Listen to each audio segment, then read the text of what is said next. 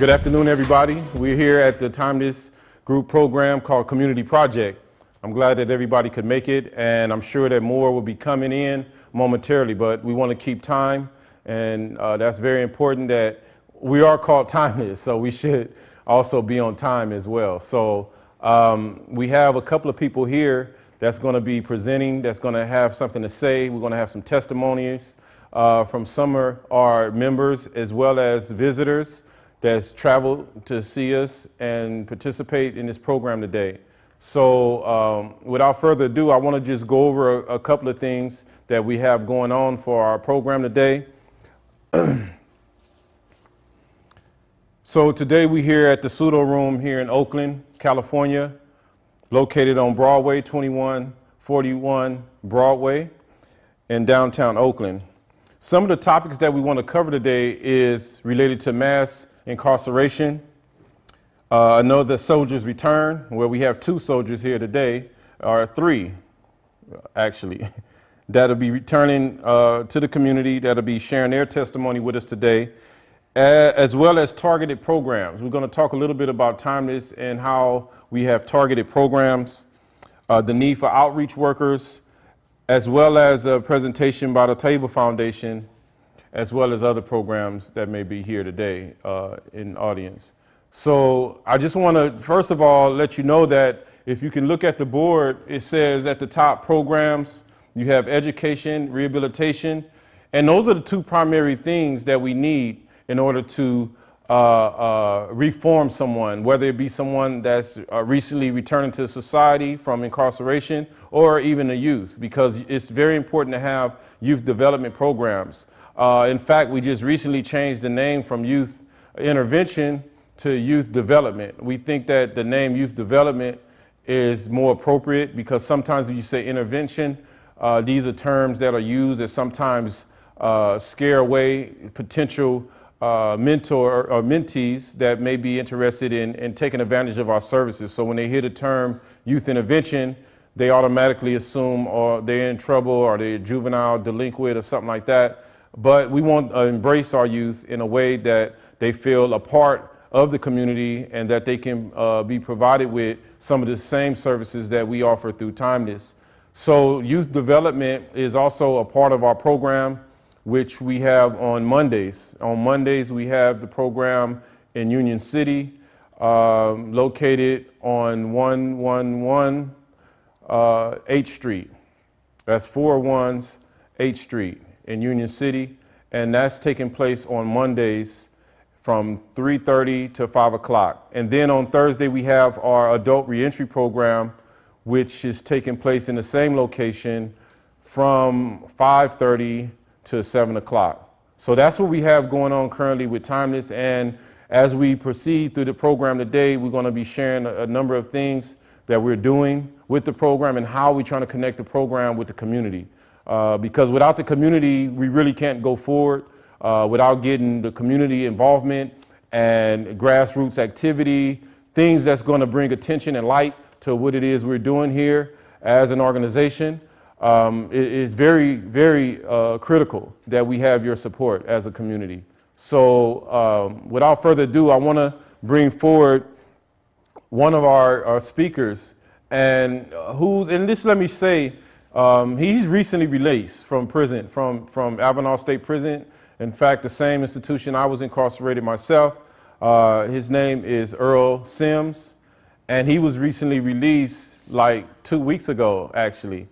And he's now in society after serving 22 years in the California Department of Corrections and Rehabilitation. We also have Johnny Bennett, who's also a recently incarcerated inmate who's now living in Fairfield, California, who's with us today, who's going to also be sharing his story, and he was really active as well in the programs. In fact, the youth development program that we had inside Avenal State Prison was called YAP, which stood for YAP, Young Youth Adult Awareness Program. And he was one of our main figures in that organization inside the prison system that actually gave a lot of our training. That's where we received a lot of our training on how to deal with the youth and mentoring youth. So he's here today, and he's going to be sharing with us, as well as he was a facilitator for the Timeless program with us inside the institution. So we have two individuals that served quite some time, and they both are recently released after myself, as well as we have with us Sajjad Shakur, who is a part of the Taiba Foundation, which is a religious-based, faith-based organization that assists Muslim inmates learn their tradition, religious knowledge, to prepare them spiritually for returning to society. And in all that, you know, even though some of us are Muslim, some of us are not, the idea is to connect with the entire community, not just the Muslim community. That's our goal. That's our objective, is to connect with the entire community, the Christian community, the non-religious communities, and bring this awareness about mass incarceration, about the need for programs, the problem that we have with recidivism in the state of California, the amount of prisons and the prison industrial complex, the amount of money that's being wasted into building prisons, and the lack of programs and resources. And the fact is, the lack of resources, the lack of jobs and employment and training and things of this nature that doesn't cost, right? It makes it very difficult for someone that's trying to reform, for somebody that's trying to change their life.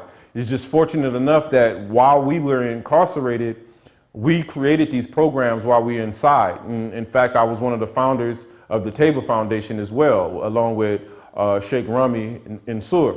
And by having these programs, it gives hope. It actually produces a type of hope in people that were once convicts, that were once criminal, or in their behavior, in the way they conducted themselves in society. And these are the complaints that we have from the community. So we're trying to bring the community in to say, look, you know, we have a way to addressing these issues of crime in the community, you know, drive-by shooting, gang activity, drug abuse, right?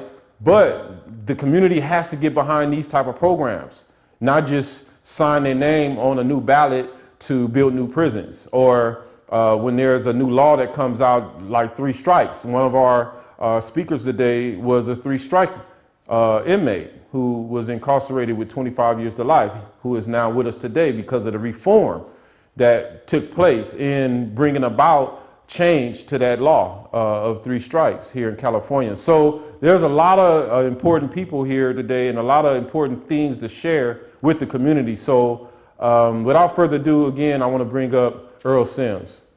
This is overwhelming for me, the technology. My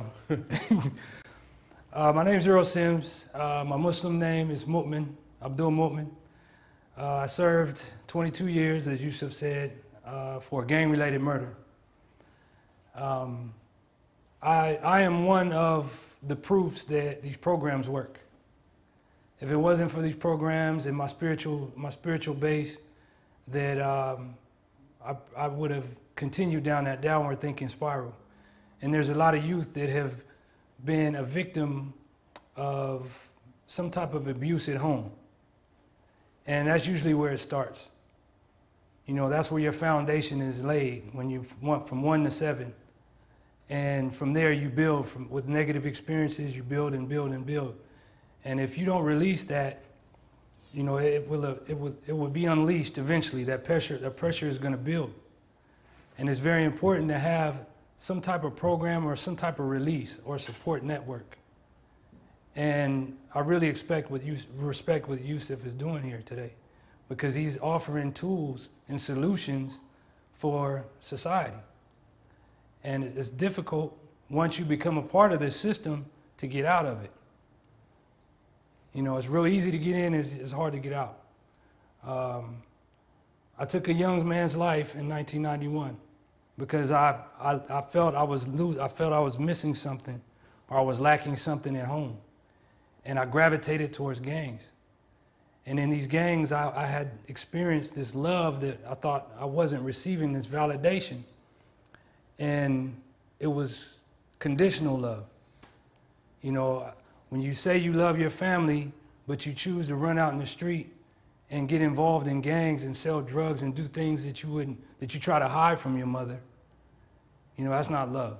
If you love her, you're going to do the right thing, you know, because she cares about you. As far as the Timelist program, I was a part of the Timelist program since its inception. I've always been, you know, a participant. But if it wasn't for Yusef and Brother Tahir, I don't think I would have made it, because they never gave up on me. And what they're doing now is they're not giving up on society. A lot of people, they're out here and they're distracted. When I first got out, the first thing that really jumped out was the cell phones. People were just stuck in the cell phone.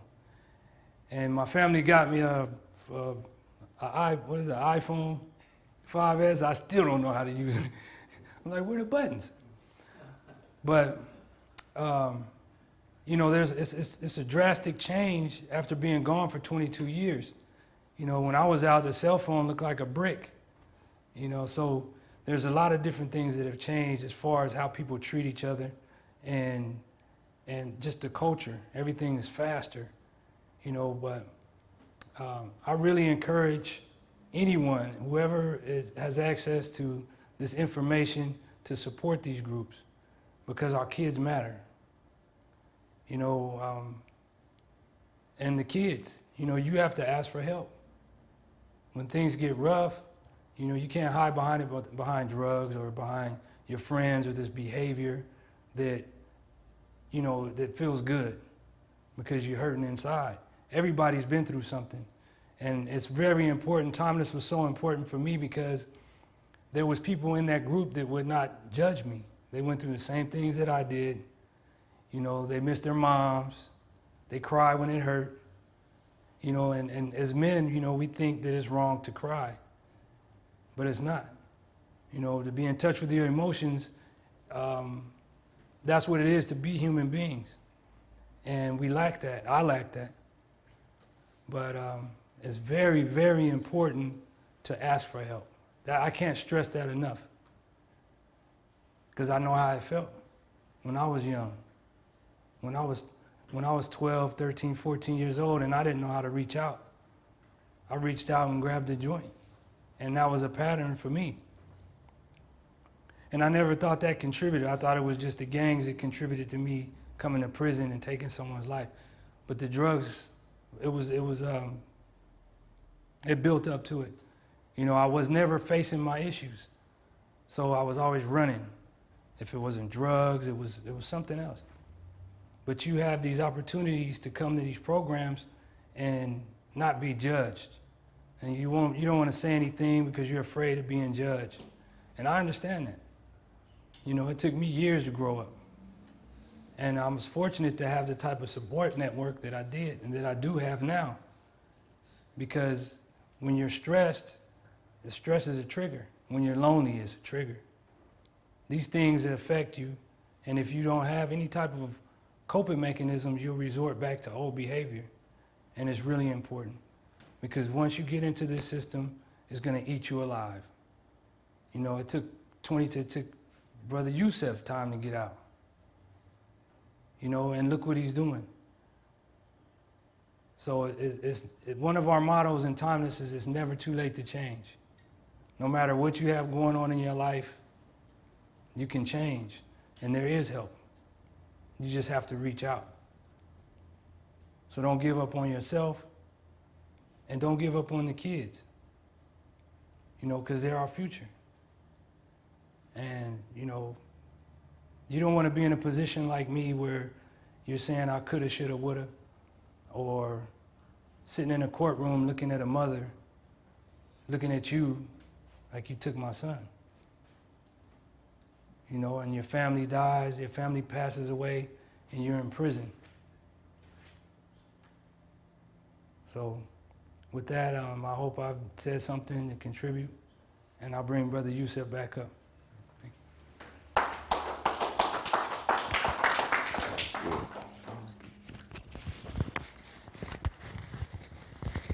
Oh, Earl Sims, Brother Mookman. So how's it feel being out? 2 weeks now.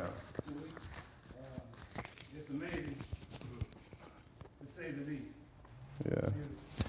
And this is something that, you know, like he said, he was with us at the beginning of Timeless in 2007 when we first, came up with the thought that, hey, we need rehabilitation. We have to start reforming ourselves, changing our lives. They used to look at me there like I was an extremist. I didn't play games. I didn't play cards. I was just always on this, like just madman, like a mad scientist or something, because I really believed that, we could be helped. And in fact, when we first started out with Timelist, our focus initially was just the law. We was like, remember, we would come together and meet up and just talk about the laws, the new California laws, how to strategize in the courts and to get out through the courts. That was like our strategy. We used to meet up on the bleachers and sit up and talk about new laws, how we gonna get around this law, how we gonna get around that law. It's not that we weren't changed human beings, but we felt like the only way we were gonna get our freedom again was understanding the law. So, a few of us got paralegal degrees. Myself, I went and studied, and I'm a certified paralegal. A few other of us became paralegals as well. And that's what they're doing now, actually. Some of the other lifers that were serving life terms, they actually running their own paralegal service now, in Southern California. So we all had our way of contributing to this whole cycle that's taking place. And I mean, it's big. All you have to do is go to cdcnr.gov or whatever their website is, and you see so much happening in the state of California in terms of incarceration. And like I said, mass incarceration is not something new.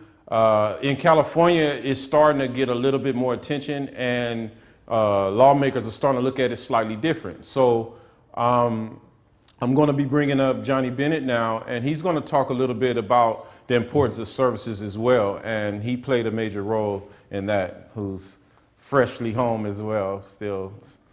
Okay, come on up, John.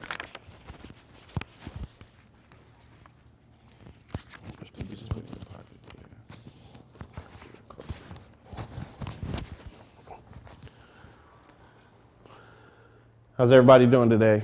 My name is Johnny Bennett. I was asked to come here and talk about a couple of subjects. One was my testimony, and the other one was a need for these groups, for when reentry groups for when people come out of prison. Man, I came out of prison about 6 months ago after doing 24 years on a 25 to life sentence under the murder felony rule. What the murder felony rule means is that if you and your boys are out there gangbanging, committing felony, doing dirt, and somebody gets killed, all y'all get 25 to life, first degree. It doesn't matter if one of your boys got killed. It doesn't matter if who did it. It just matters that everybody's guilty and everybody's going to jail.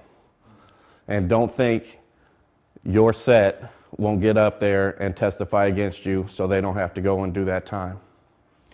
So that's how I wanted to start off. Second thing I wanted to talk about was Youssef, man. This guy, I worked in the program office, and to get this started, he was at the office every day. If the captain didn't come in till 10, he might be out there at 9 waiting on the captain to come in so he can have a meeting, so we can set up time to get these groups inside. That's that willpower, and I learned so much from him about not stopping, keeping going. So the importance of groups out here. Anger management groups. A lot of us that came out of prison, they want us to take them, even though we had to take so many just to come out. But they want us to get them out here. And I'm from Solano County, and they don't have them. Right now, I have to enroll in a batterers program. That's where these guys that beat on their women and stuff like that, and take that as an anger management group. Now, personally, I got a fundamental issue with that, but that's just something that I have to do because we don't have these groups that Youssef, that Timelist is getting out into these communities. Because when we come out, it ain't easy. I mean, when we're inside and we're dreaming about that day when we come out, we're thinking about our families, and we're going to be walking in streets of gold just like heaven. And then you get out here and the streets ain't turned to gold. It's the same, it's hard out here, and it's rough. And without a family to support you, that's why recidivism is so high. It's high because no matter how hard we plan on getting out, if we don't have a family support, a transitional housing, Groups like Timelist, AA, NA, anger management, things like that, things that keep us in check and show us how to live, because we haven't been in society for 24, 25 years. We're out here and we ain't been out since we was 16, 17, 18, 19, and for me 20. And I'm 45 now. So life has changed so much and you can't prepare for it. It's that hard. It's that rough. I didn't realize it. A couple of times I considered going back because it was easier in there for me than it was to come out and miss on all these blessings that I have, because I just didn't feel it. It was hard. But then I can go to these groups. I can go to one of these programs like this Timeless, or I can call a buddy and they can help me out and put me straight, put me back on track. And it's awesome. Family is awesome, but not everybody has that. Because after so long, even your family forgets. I'm fortunate though. I got a crazy, wonderful support system. Now a little bit about me. I grew up in Indiana, between Indiana and California. I was part of a divorced family. A lot of us come from broken families. I use that as an excuse to go out and be able to do dirt and to do whatever I wanted to do.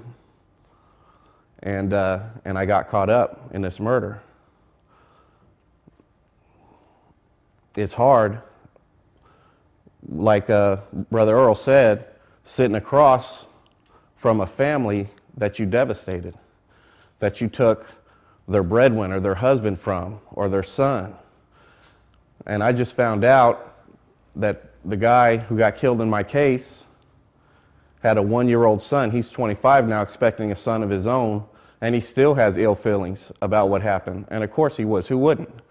Somebody takes your father away, or your brother, or somebody who means something to you, they're going to have some personal feelings about that, some issues.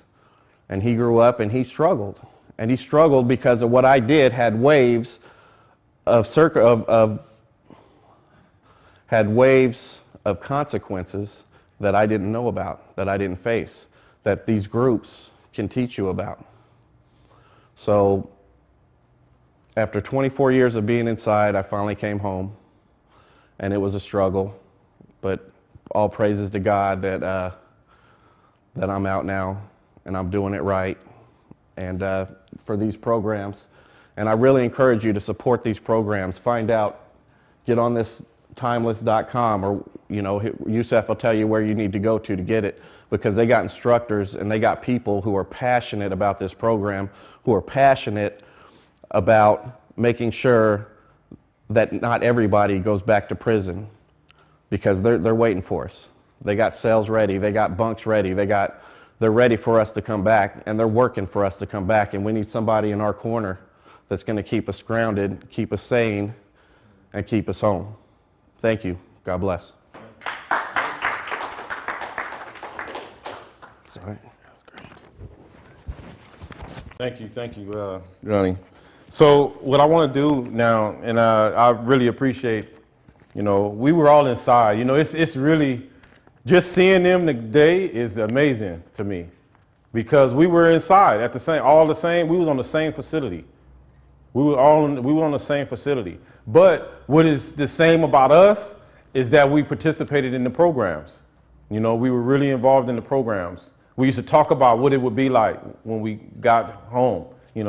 Will we get home? At one time, we was like, they closing the doors on us. They're not going to ever let us out, because that's just the nature of California at the time. But actually, when Jerry Brown came in and became the governor, there was some hope. I mean, he came in and he revamped this way the commissioners do business at the Board of Prison Hearing, and things changed for us. So that had a lot to do with our freedom today as well. But at the same time, it was still based on the fact that we had a program. When you go in front of a panel of commissioners inside California's Board and Prison Hearings, they want to know, what's your plans when you get home? What are your goals? What they call it, a parole plan. What is your parole plans? And they want to see it. They want to see it written out. And today, just since I've been doing the youth development programs and things like that, the kids are really lazy. Trying to get a kid to sit down and write down his goals. is difficult. To say, hey, look, sit down. What are your goals? Give me some short-term goals and some long-term goals. What are they? Half of these kids don't know where to start. They don't know where to start. And a lot of them are older. I mean, we talking about 18, 19 years old, and they still don't have goals. They still haven't sat down and said, look, these are my short-term goals, and this is how I tend to achieve them. These are my long-term goals, and this is how I tend to achieve those, right? So it's really a difficult struggle for people that are on the streets, that are getting in trouble already, whether they're in high school. And now what I noticed, some of the best high schools, even in Fremont, in the area I live, Union City, Fremont, every high school I go to, on the weekend, on Fridays, I go to the high schools, and they got a police car at the high school. I'm talking about some of the best high schools. You see a police car that's stationed there. During lunchtime, they walking around. I was in Pleasanton, Foothill High School, a couple of weeks ago. Police car sitting there, you know, walking around, standing in the front on the ground. I'm like, what is this? These are some of the best schools in the Bay Area. But they concerned about these kids selling drugs, right? Bullying and bringing guns on campus, things like this. So it's a real thing. It's not just gangs, but it's other issues that happens in a youth life, like Earl was pointing out, that when they start feeling a certain way at a certain age, you know, you never know where they're going to end up in the next 5 years. So these programs are really important, and I just kind of like want to take this opportunity because this is partly for to assist you, the audience, in training you if you're interested into becoming a part of Timelist in a more active way. So I just want to, at this time, just do this clip before we bring our next presenter up, because I want you to kind of like get an idea of what it is we do here at Timelist.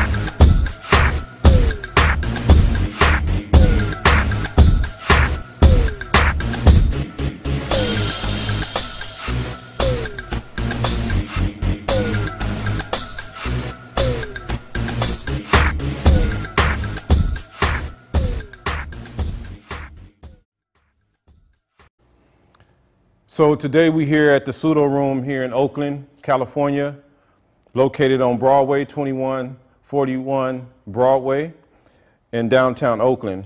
Some of the topics that we want to cover today is related to mass incarceration. I know the soldiers return, where we have 2 soldiers here today, or 3 actually, that'll be returning to the community, that'll be sharing their testimony with us today, as well as targeted programs. We're going to talk a little bit about Timelist and how we have targeted programs, the need for outreach workers, as well as a presentation by the Table Foundation, as well as other programs that may be here today in the audience. So I just want to, first of all, let you know that if you can look at the board, it says at the top programs, you have education, rehabilitation, and those are the 2 primary things that we need in order to reform someone, whether it be someone that's recently returning to society from incarceration or even a youth, because it's very important to have youth development programs. In fact, we just recently changed the name from youth intervention to youth development. We think that the name youth development is more appropriate because sometimes when you say intervention, these are terms that are used that sometimes scare away potential mentor or mentees that may be interested in taking advantage of our services. So when they hear the term youth intervention, they automatically assume or they're in trouble or they're juvenile delinquent or something like that. But we want to embrace our youth in a way that they feel a part of the community and that they can be provided with some of the same services that we offer through Timelist. So youth development is also a part of our program, which we have on Mondays. On Mondays, we have the program in Union City, located on 111 H Street. That's 401 H Street in Union City, and that's taking place on Mondays from 3:30 to 5 o'clock. And then on Thursday, we have our adult reentry.